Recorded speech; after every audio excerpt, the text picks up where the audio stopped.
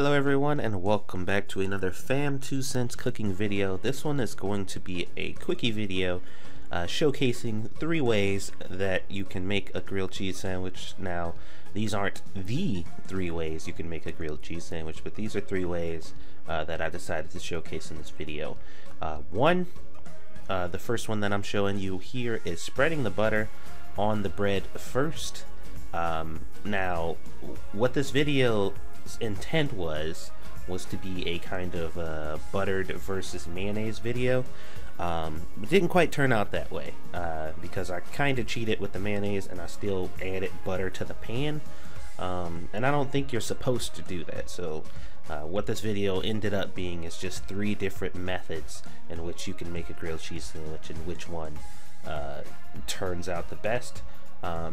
Believe it or not, even though it is very common for people to spread butter on their bread first while making the grilled cheese sandwich, that is not the way that I make them. Typically, it's not the way that I do it. I think the bread gets a little weird when you do it that way. So I typically don't like to do it that way. What I often do is put the butter in the pan first, and once the butter melts, to kind of soak the bread in it a little bit, one at a time, and then I'll cook it regularly from that point. But as you can see here, the first one I did was spreading the butter. This one is the mayonnaise, and I'm spreading that on the bread right now.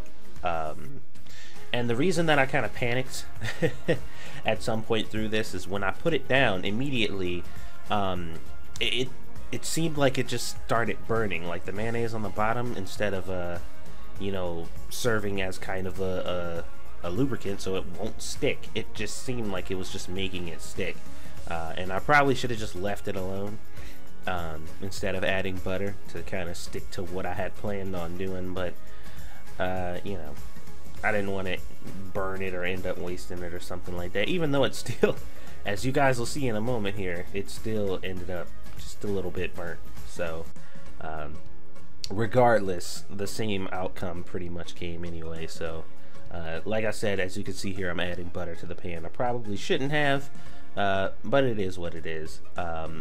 As far as the results of this test, I don't know, man.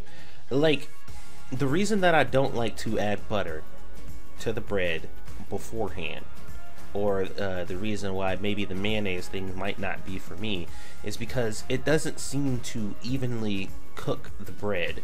And maybe cook is not the right word, but maybe brown is the better word that I'm looking for.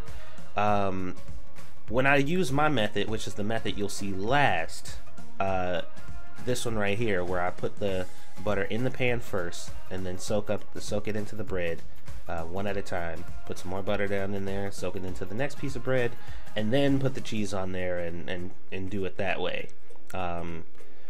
It's a bit more even. The browning is more even. You know what I mean? I don't know why that is, but it just seems that way. And that kind of crispiness that I really like from a grilled cheese sandwich is throughout.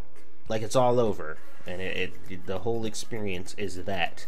But with the mayonnaise and the one where you spread the butter onto the bread directly before you cook it, before you place it in the pan, it seems the outside gets that kind of crispier texture, but the middle is very soft, similar to like regular bread, and I don't really like that. I like that kind of crispy texture to be throughout the bread. But I mean, you know, it's still a grilled cheese sandwich. It still tastes like a grilled cheese sandwich. So I think it's kind of, you know, it's up to you. But as you can see here on the last grilled cheese sandwich, the one that I'm cutting right now, the crispiness is throughout. But on the other 2, you can see in the middle it's a little lighter, and therefore kind of softer or mushier, I guess, in the middle. And I don't really like that. So I guess if I had to pick one of the 3, it would be my method, the one on the farthest left. They all still tasted great, so I mean, whatever. Grilled cheese, the taste isn't all that different to me. For me, it was more texture than anything else. So how do you cook your grilled cheese sandwiches? Let me know if you are a spread the butter on the bread first type person, or if you're a put the butter in the pan type person, or if you're a mayonnaise type person, let me know. And maybe I'll do down the road a proper mayonnaise versus butter video, because this just didn't turn out to be that. But I'd like to hear your thoughts down in the comments. Let me know what you guys think.